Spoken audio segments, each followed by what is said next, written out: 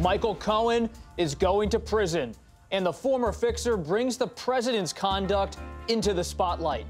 I'm Robert Costa. Welcome to Washington Week. Former Trump attorney Michael Cohen speaks out about hush money schemes during the 2016 campaign. Let me tell you, I never directed him to do anything wrong. Mr. Trump's statements come as the National Enquirer publisher admits to federal prosecutors that the organization was involved. All this as another criminal investigation looks into the Trump Inaugural Committee's fundraising. Plus, I am proud to shut down the government for border security. A showdown over the federal budget and border policy. He's taking full responsibility for the Trump shutdown. We cover these stories next. This is Washington Week. Once again, from Washington, moderator Robert Costa. Good evening. President Trump is facing a barrage of investigations and political challenges ahead of divided government next year. And the probes from the special counsel to U.S. attorneys in New York continue to vex this White House, bringing figures from the president's past to this turbulent present. The president's former personal attorney, Michael Cohen, once said he'd take a bullet for Mr. Trump. But now Cohen is a convicted felon who is cooperating with prosecutors. He was sentenced this week to 3 years in prison for lying to Congress and other crimes. Cohen insists Mr. Trump knew the hush payments he made to women in the weeks before the 2016 election were illegal, a charge the president denies. In a related federal case, prosecutors say the publisher of the National Enquirer, David Pecker, admitted the tabloid paid thousands to a woman who claims she once had an affair with Mr. Trump. A lot to cover, and joining me tonight are four respected and deeply sourced White House correspondents. Maggie Haberman, a Pulitzer Prize-winning reporter for the New York Times and a CNN contributor. Kristen Welker of NBC News. Jeff Zeleny of CNN. And Sungmin Kim of The Washington Post and an analyst for CNN. Maggie, welcome to Washington Week. Really appreciate you being here. What does this week tell us, Maggie, about President Trump? Amid all this Michael Cohen news, you've covered both men for many years. What does it tell us? What does it reveal about the president? I think, look, Michael Cohen described a different Donald Trump in an interview with George Stephanopoulos that aired earlier today. He talked about Trump being different than the man he knew. I personally think this is the same man that we saw in New York over many, many years, but it reveals this incredibly, unusual, certainly for what we see from presidents, relationship where you have a person who is talking about his blind loyalty in terms that we don't normally hear, even in the crucible of politics, talking about, by Michael Cohen, I mean, talking about that he was essentially brainwashed. That's not his word, but he was devoted and devout in the service of Donald Trump, and that led him to commit all sorts of dirty deeds, as he put it. The president, insisted Michael Cohen should have known what he was doing was against the law, and I think you have a relationship. In the case of what Michael Cohen is saying, that Donald Trump certainly knew about it, and nothing happened at Trump Tower without his knowledge. That is definitely the experience for those of us who have covered him and his business and his relationship with someone like Michael Cohen for a very long time. Where this goes now, I think, remains to be seen. I think the question is, does Michael Cohen get called before Congress to say these things again, facing possible perjury charges if he lies under oath? Remember, that's something that he pleaded to, or lying to Congress is something that he pleaded guilty to a few weeks ago.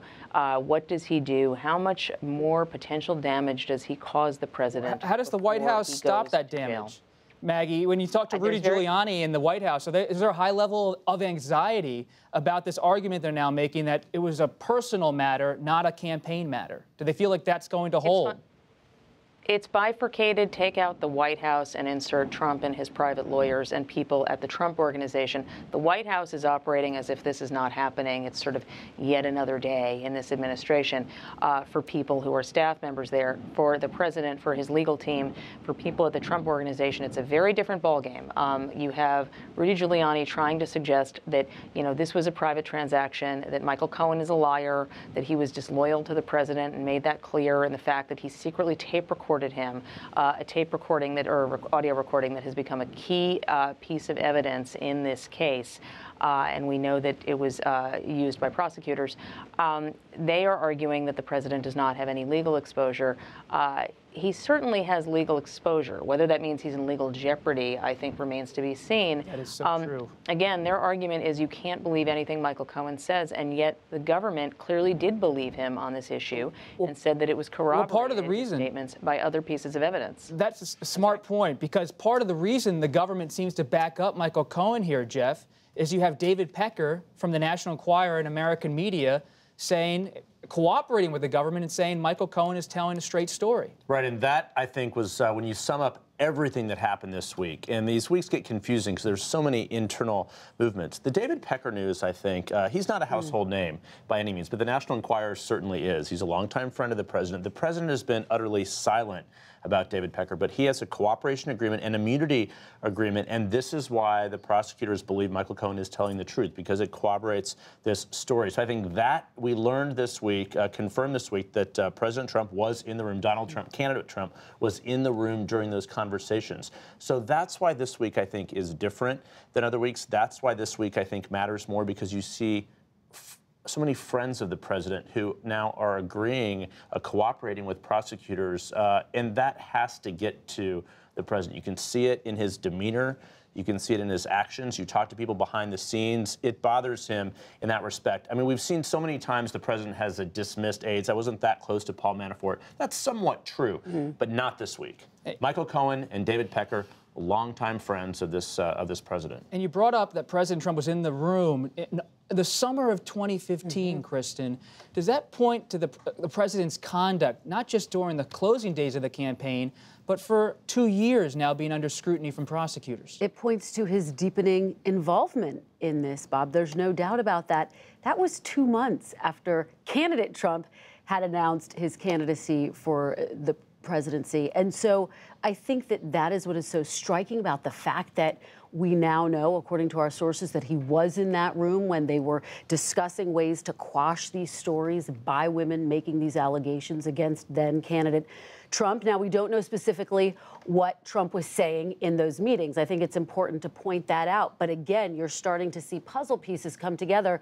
And that's why I think President Trump, the White House, increasingly concerned about the potential legal exposure, but also the political peril that President Trump may be in. Publicly, he said, look, he's not concerned about this. He's not concerned about impeachment, the I word, of course, what all of Washington has started to talk about. But privately, he started to tell his friends and his allies that he is concerned, that he worries it could be a real possibility. What about, Sung-Min, when you think about, we also learned this week about information gathered from the raid of Cohen's office and home this year, launched yet another criminal investigation into the Trump inaugural committee.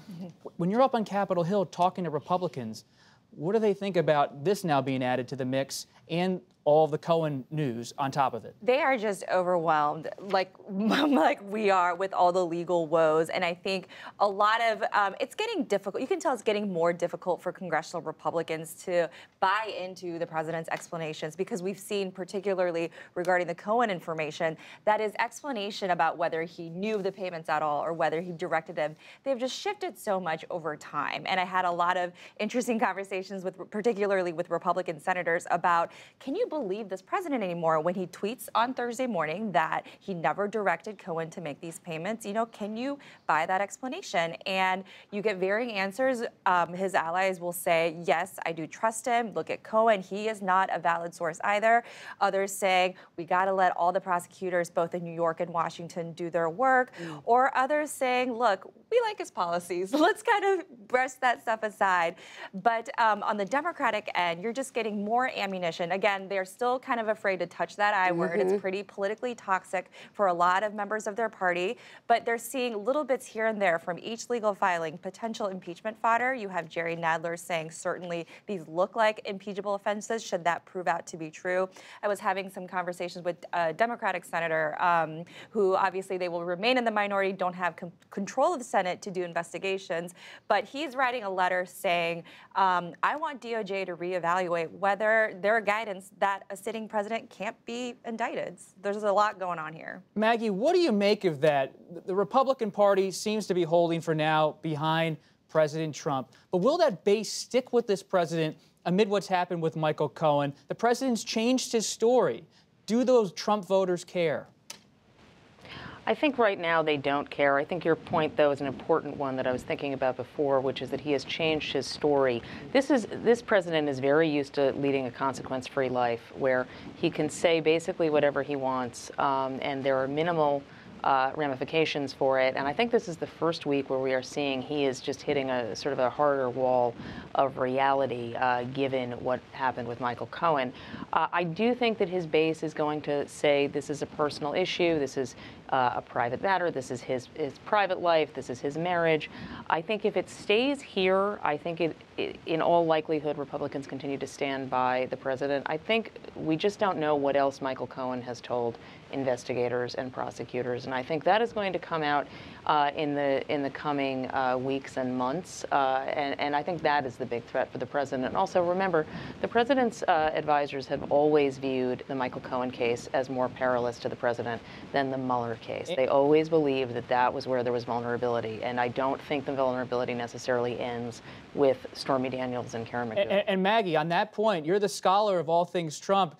We know David Pecker's cooperating. We know Michael Cohen's cooperating. Alan Weisselberg, the longtime finance head of the Trump Organization, he's been pretty quiet. He's been pretty quiet, but what he has been doing is being pretty careful about getting his own lawyer, which is not nothing. We reported over the weekend that he is no longer being represented by the group counsel representing the Trump Organization, Alan Futerfas. He has his own attorney now, Alan Weisselberg. He is the person who has worked for the Trump Organization for over 30 years. He was the one who truly was involved in all of these deals, in all of these expenditures. He knows basically where every penny has gone. He was involved in the Trump Foundation, which the New York State Attorney General is looking at. He handled the Trump Private Trust, which essentially is the president's own personal money once he took office, and he knows where everything is spent in the business. This is going to be a pressure point that prosecutors are going to try to squeeze, and people around the president are very concerned about it. Speaking about squeeze, if you're a House Democrat right now, forget about Robert Mueller's special counsel investigation. You could say there's a felony right here in all these sentencing documents.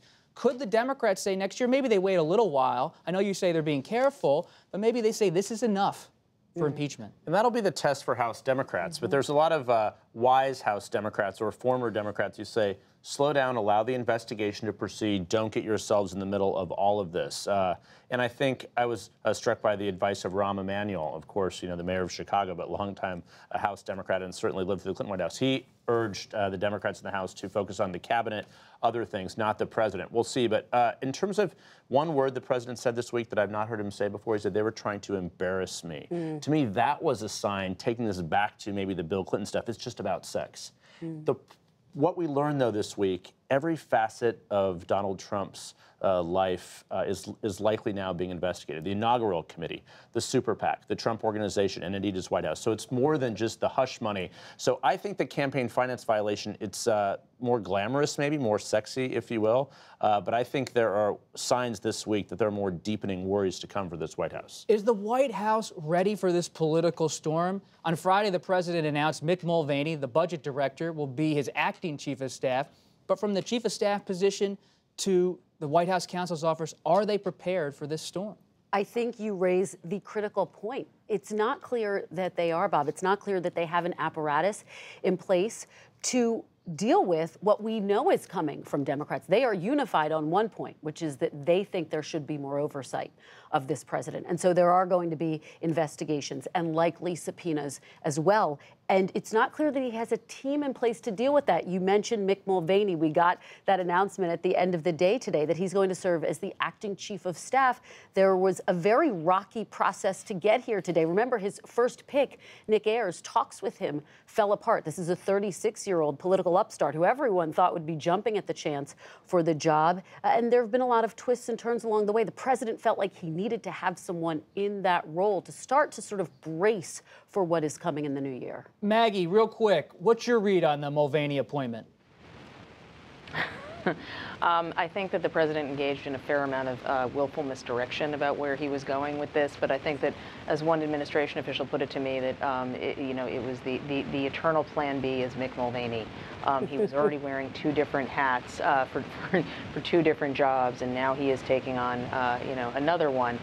Look, I think he is somebody who checks a fair number of boxes for the president that he was looking for. He is a former member of Congress, so he can at least help him understand and navigate certain aspects of what's coming when you have the change of the guard to the House Democratic majority taking over. And he is somebody who the president personally is comfortable with. They've played many rounds of golf together. He is somebody who has a rapport with the president. What he is not is sort of the scrappy type of fighter that you would have seen in a Chris Christie or some other choices. And he is somebody who knows the building, which I think appeals to the president. He is not somebody who's going to have to take some time to come in. And I think by calling him acting, the president gave himself some flexibility. He didn't put a time limit on it. He can stretch. Acting can suddenly last into 2020. Or acting could be, a couple of months long, and I don't think we know where it's going to go. I do think that it is interesting that he would not have Nick Ayers as the acting chief of staff or interim, which is what Nick Ayers had been from the very beginning of that negotiation, as I understand it, saying he would do was roughly 6 months. The president didn't want that. It was a time limit he rejected, but he is okay with this one because it's on his own terms. There's a lot more to this story. In mid-December, he wanted to make a move, as Kristen said, and as you just said so well. But it was not just Michael Cohen and the chief of staff news this week. There was a flurry of activity on Capitol Hill. The Senate voted to withdraw U.S. military assistance for Saudi Arabia's war in Yemen as punishment for the killing of journalist Jamal Khashoggi. Lawmakers also agreed to overhaul how sexual misconduct allegations against members of Congress are handled. But the issue that hovers is the possibility of a partial government shutdown next Friday. In the Oval Office this week, there was a spirited exchange, to say the least, as the president and Democratic leaders Chuck Schumer and Nancy Pelosi sparred over a spending bill. The president's demanding $5 billion to build a border wall. Democrats say they're willing to provide up to $1.6 billion. One thing I think we can agree on is we shouldn't shut down the government over a dispute. And you want to shut it down. You keep talking about it. I am proud to shut down the government for border security. Sung Min, are we going to have a shutdown next week, or is it going to be a stopgap that keeps the government funded for a few weeks and it's a fight for divided government next year? Well, things don't look great at this point, I will say, a week out from a potential shutdown. There has been some discussion already, particularly from Richard Shelby, who is the Senate Appropriations Committee chairman, powerful guy in the mix, that some kind of stopgap funding through perhaps the beginning of the new year, through January 3rd, might be necessary to avert a partial government shutdown. But it is fascinating how the two sides are just so dug in. And look, there was probably a less than 1% chance that Democrats would agree on $5 billion of border walling before that remarkable Oval Office exchange. And now, after Trump proudly said he would take ownership for a shutdown, there is a zero chance. And there is there's barely a constituency on Capitol Hill for instigating a shutdown for a border wall funding like the president wants. Perhaps some of his allies in the House Freedom Caucus are willing to go with that. But I talked to a lot of Republicans on Capitol Hill this week just about that remarkable Oval Office moment and his owning that shutdown. And I found John Cornyn, the number 2 in the Senate from Texas, comments to me remarkable. He just said flat out to me, I don't understand the strategy. Maybe he'll explain it, but I don't get it. The White House even seemed to walk it back, Kristen. The president seemed to walk it back in a tweet the very next day saying, look, we don't want to shut down. Hopefully Democrats will do the right thing. It was almost as though he realized. Would he accept a deal that's a little less than $5 billion? Would he accept even a $1.62 billion? I think so. I've been speaking to White House officials who haven't said that exactly, but they've said he wants a better deal. They won't get into the figures with me, but it is clear they don't want to own a shutdown. As we were just saying, bottom line is Republicans don't want to own that, and the president doesn't really feel as though he has the leverage. And so I think if they can find a way to find some type of common ground, perhaps that would avert a shutdown. But to your point, what's most likely is that stopgap measure. That scene inside of the Oval Office, silent Vice President Pence, the sparring between the daughter of a former Baltimore mayor, now San Francisco's likely Speaker of the House, Nancy Pelosi, President Trump from New York, Chuck Schumer from New York. Is that a preview of 2019, Jeff? I think it is. And of all the extraordinary scenes we have seen in the Oval Office, and there have been a lot of them, this certainly is a window into what's to come. I think a lot of, all three of the participants, and four if you count the silent vice president, learned how the dynamic is different. President Trump has never been confronted like that in his house, in his Oval Office. He's largely surrounded himself by aides who are generally in agreement. Certainly the Republican leaders of Congress have been, but it's clear, A, why the Republicans weren't invited, because he wanted that moment too. Don't forget, that was supposed to be off camera. He invited the cameras in. So all sides were, showing off a little bit. A, it solidified Nancy Pelosi's speakership position, or certainly helped her toward that. But this is a window into the fact that President Trump is not going to get everything he wants. But an unspoken dynamic there was the one between Schumer and Pelosi, which we don't talk a lot about. We'll talk about it next year. But that is interesting as well. So I wonder if the president will try and divide them at all, but they cannot give him an inch. His presidency could have been so much different had he started with infrastructure with his old friend Chuck Schumer. But that's water under the bridge. Sung-Min, a moment for Leader Pelosi. She fends off a moderate rebellion, rebels inside of her conference almost immediately after that whole meeting. Exactly. And this is one of the arguments that she and her allies have been making all along. Look, she is a fighter. She has been at the top of the House Democratic ranks for 16 years. She has negotiated with multiple presidents. She knows what she's doing, and she's the best vote counter on the Hill. You can't have a newbie in the position that she was in on that couch sparring with President Trump. And a combination of that moment, plus the fact that she was able to agree she was able to come to a deal with these so-called rebels who are threatening her potential speakership by essentially term limiting herself, says she'll be out by 2022. That really helped her solidify just her hold on that gavel. I mean, we've talked on the show for weeks now how we all expect Nancy Pelosi to get there. We just didn't know how, and she did. Maggie, when you think about the real story here, there's the political theater of everything we all watch. But we also heard that President Trump was on the phone with Leader Pelosi hours after that whole scene, talking through a possible deal. We saw a criminal justice reform bill get some real action this week on Capitol Hill. Beyond the theater, is this a president who could be pretty transactional next year or not? Oh, I think if he's able to be, almost definitely. And as we know, he tends to treat everything as if it's an open-ended negotiation. I mean, you put it very well. What happened in the Oval Office was theater, and he got something out of it. He had a base that was rather upset about that criminal justice reform bill going through, and so he got to look tough about the wall, which was a core campaign promise. Nancy Pelosi got what she wanted, which was taking the fight to him, and then, of course, they're back on the phone in sort of old-school style, trying to work something out. I think that he is going to do what he can to be transactional. I think that Nancy Pelosi and Chuck Schumer are going to have the leverage in that relationship, especially if they, to Jeff's good point, if they stick together.